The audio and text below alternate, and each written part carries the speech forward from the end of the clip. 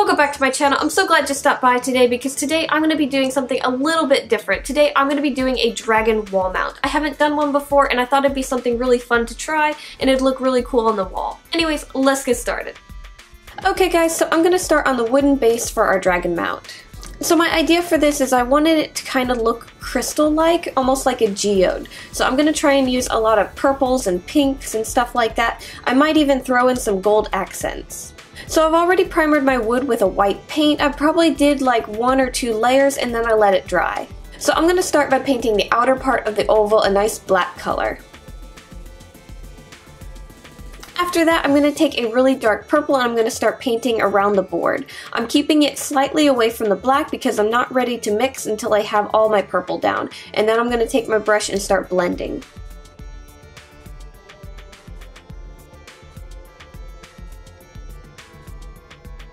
And then I'm going to take pink and I'm going to fill in the rest of the oval and then I'm going to blend it into the purple.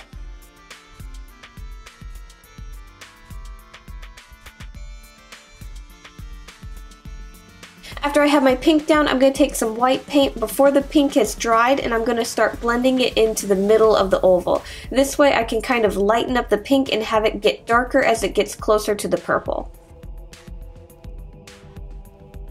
After that, I'm going to take some glitter paint and I'm going to go around the oval kind of decorating it. I'm going to do the same thing with a purple modeling paint that's got a nice sheen to it to kind of give it a different texture look.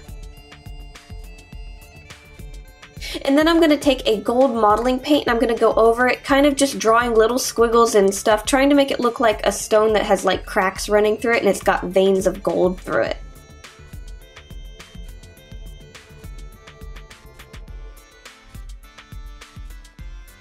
After all of my paint for this has dried, I'm going to go over it with resin. So I mixed up a really big batch and I just poured it on top and then spread it out with my paintbrush. I'm going to let this dry overnight and then we can start on other things. And while our resin is drying, I'm going to start on making the clay pieces for our dragon. I'm going to start on making the horns. This is a really simple way to make some horns. I cut out some pieces of wire to the length that I want my horns, and then I'm going to take some clay and roll it out, and we're going to push that wire through the clay and make sure the wire is completely covered. Once you have it completely covered and nicely shaped, you're going to take that clay and you're going to twist it around the wire, and this is going to create kind of a spiraling effect in the horn. I really like making horns this way because it's a super easy way to get a nice detailed horn. So I'm going to make a large pair and a kind of small pair, and then I'm going to put both of these in the oven probably for about 30 minutes at 275 Fahrenheit. Okay, our horns are out of the oven and have cooled to touch, and I actually want to make more than just 2 pairs of horns. I want to make a bunch of them, but I don't want to have them all made out of clay. I want to have them kind of look translucent, so I'm going to actually make them out of resin. So to make my resin horns, I'm actually going to be using some Play-Doh to use as a modeling agent. Now, a while back I actually made a video kind of showing how to do this, but with claws. So it's kind of the same thing. The only thing different is because the horn itself, it's twisted, you can't just push it into the clay and then pull it out. We're going to have to twist it into the clay like a screw and then twist it out. That way we can get the twisted pattern on our resin horns. So I'm going to make 6 horns this way. I'm using blue to make 4 of them, and then I'm trying out a purple to make 2 other ones. And now I know the blue ones will actually stain the resin, and I really want that to happen because I want to create a kind of translucent blue horn. I want to do the same thing with the purple, but I'm not sure if that'll actually turn out. We'll find out if it actually will stain it the color or not. Now, Play-Doh will actually dry if you leave it out, so we're going to have to put all of these in a large Tupperware and seal it up. So we're going to leave our resin to cure overnight, and then we can check to see how the horns came out. Okay, it's the following day, and we can see how our horns came out. So you're just going to pry off all the Play-Doh. You're going to have a lot stuck to it, so you'll probably need to rinse this off with some soap and water, and afterwards you can see how nice your horns are. So for some reason the resin didn't get stained by the purple Play-Doh. I'm really not sure. I left it in the same amount of time as the blue. The blue obviously took the color, but the purple just didn't want to go for some reason. So we're probably going to end up painting these ones or something. Okay, now I'm going to move on to sculpting the face for the dragon. I'm actually going to do the head first, and then I'm going to wait on the neck until after we're completely done with the face. I'm doing this mainly just to make it a lot easier on myself. Okay, so to start, I'm going to take a large amount of tinfoil and I'm going to roll it out until I get kind of a cone shape. I'm doing this because the style that I want for this dragon is kind of based off of the cartoon version of Maleficent. I wanted something a lot more sleek and thin and kind of like lizard-like. I didn't want to go for a very bulky head, so that's why I'm doing a cone shape.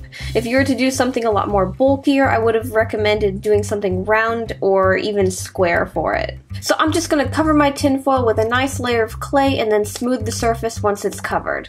Once I'm happy with the basic shape of it, I'm going to decide where I want the eyes to go. I'm going to push my thumbs into the clay to mark it, and then I'm going to take 2 balls of clay and I'm going to push those in where those spots are.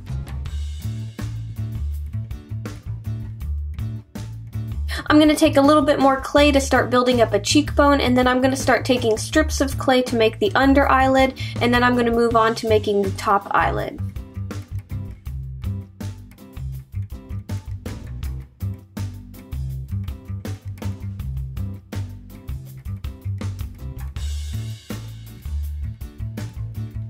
After that, I'm going to move on to making the mouth for the dragon. So I'm just going to use one of my tools and I'm going to roughly draw on the clay where I want the line for the mouth to go.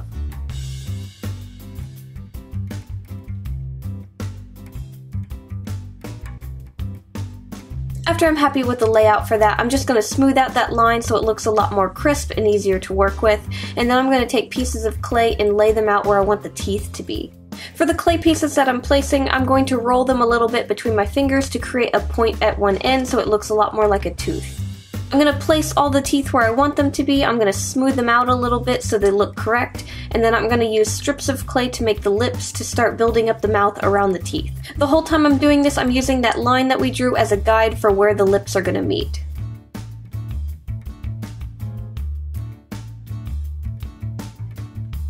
Now for the nose of the dragon, I'm going to take my fingers and I'm going to kind of pinch the end of the snout a little bit to decide where I want the nostrils to go. This is just going to roughly shape it, and then I'm going to use my tools to kind of push into the clay to create some divots for the nostrils.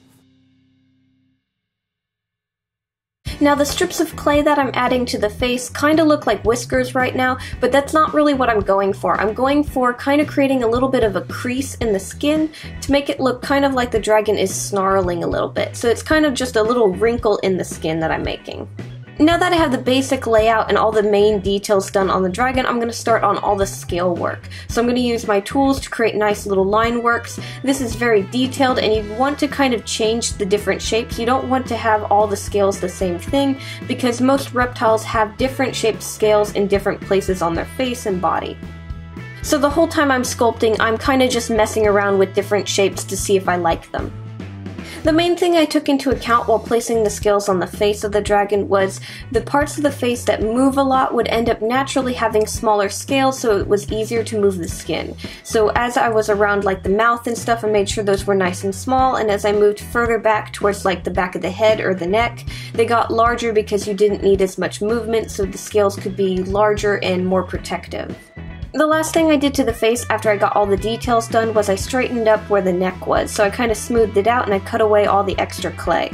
Now I'm just going to put this in the oven at like 275 Fahrenheit for probably about 45 to 55 minutes. Okay, now I'm going to start working on the neck of the dragon. So the first thing we need is the base for the dragon's neck. This is the part that's going to connect to the wooden board that we're going to mount the dragon onto. So the best thing is to make sure this is wood. That way you can drill through it. So I'm using this little wooden square right now. I drilled 2 holes through it and I'm going to be running some wire through those holes and wrapping it and shaping it into the shape that I want the neck to be. Once I was happy with the shape and length of the wire for the neck, I connected the head to the end of it with a little hot glue. Now I'm going to take a lot of tinfoil and I'm going to start wrapping it around that wire. I'm going to make sure to have the base of the neck really thick and I'm going to thin it out as we get closer to the head. You'll end up needing a lot of tinfoil for this, but luckily tinfoil is actually pretty cheap. Once you're happy with how thick your neck is, you can move on to adding the clay and working on the sculpting. So I'm going to start by making the scales for the very front of the neck. So I'm just rolling out large strips of clay and I'm going to layer them over each other until I get to the very top. To help make this look more natural, as you get closer and closer to the head, make sure your strips of clay become smaller and smaller. Now for my dragon, I'm not adding clay to the back of the neck because I am not going to be sculpting any of that part. I'm going to be covering that in fake fur. Now because half of my neck is going to be fur and half of it's going to be scales, you're going to have a seam. So to help hide that seam, I'm going to put a strip of clay down the whole side of the neck on both sides. This way I have something to tuck the fur into when we add it to kind of hide that seam. So now we pretty much have all the clay laid out that we're going to use for the neck, and now we can start adding all the details to it. So we're going to do the same thing that we did with the face. Any part of the neck that we think is going to move a lot, we're going to make those details a lot smaller and kind of softer. So I'm going to make the wrinkly parts of the skin first, and then I'm going to move on to all the plates on the very front, because that's probably going to be where the dragon would naturally have a lot more armor. All I'm doing to make the scales for the front of the neck is I'm taking one of my tools and I'm using it on those strips of clay that we laid out, and I'm separating it to make individual scales. So I'm just putting little lines in it. Once I have my scales marked out, I'm going to use my other tools to kind of lift and separate the scales to create kind of a more 3D effect.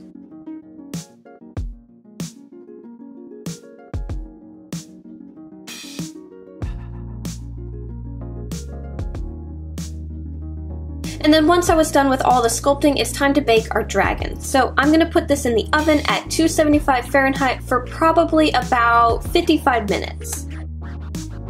Now we can start on the painting. I'm going to start on the horns first. So what I did was I took all of the horns off of the wires that we originally built them on, and I glued them to some cardboard. That way I could lay them all out and we can paint them and they could stand straight up and be resined afterwards. So for the painting on the blue resin ones, I went over them a few times with some silver glitter paint, just to add a little bit of sparkle to them.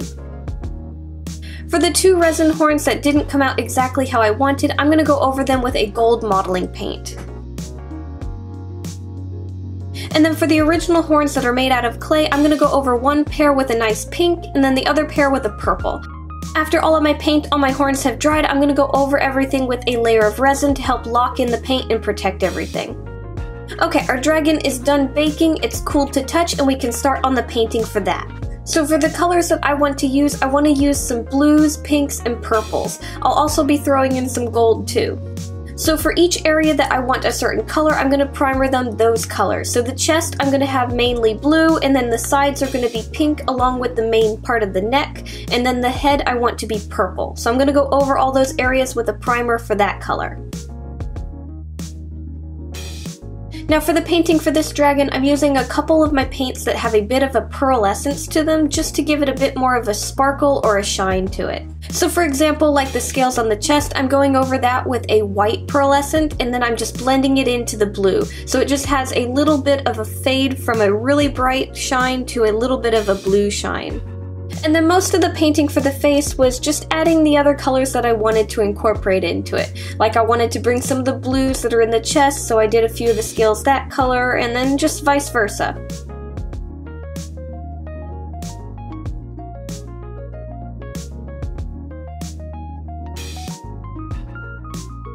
And then for the eyes, I didn't do a whole lot of detail. I kept them really simple because I wanted the majority of the details to be in the scale patterns.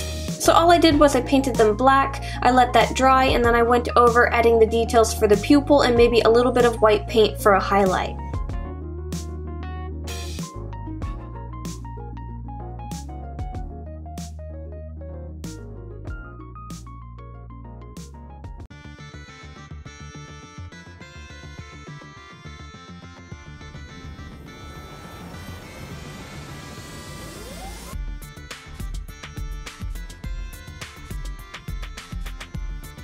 And then once I was happy with the coloring of the scales, I let that dry, and then once that was dried, I went over the piece with a little bit of that gold modeling paint that we used earlier.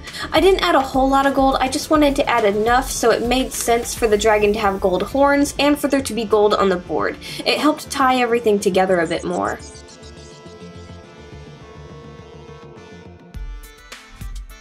After that, I let all the paint dry, and once all the paint was dried, I mixed up a batch of resin, that way we could coat the rest of the dragon with it. So I just used a brush and I painted on a thin layer of resin over the whole dragon. I let this dry overnight, and then afterwards we can add the fur to it. To add the fur, I just roughly measured the back of the neck for the dragon. It doesn't matter if you get this perfect or not because you can always add a piece or you can end up cutting some of it off if it doesn't fit right. So I'm just going to use my hot glue gun and I'm going to start gluing the fur onto the back of the neck. When you get close to where the clay is, you'll just end up kind of pushing in the fur to make it kind of go under the clay.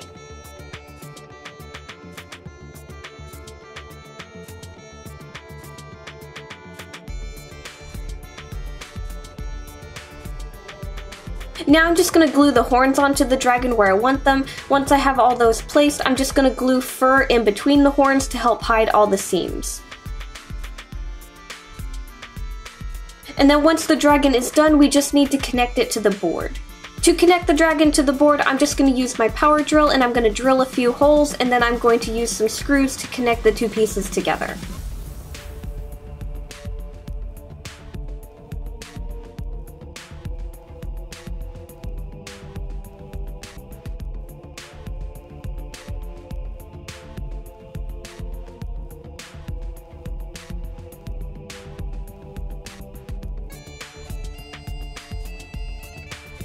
Okay guys, and that's how I did a dragon wall mount. I had so much fun with it. I was kind of going for either a galaxy dragon or something more on the line of a geode or crystal dragon.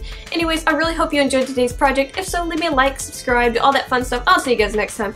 Bye!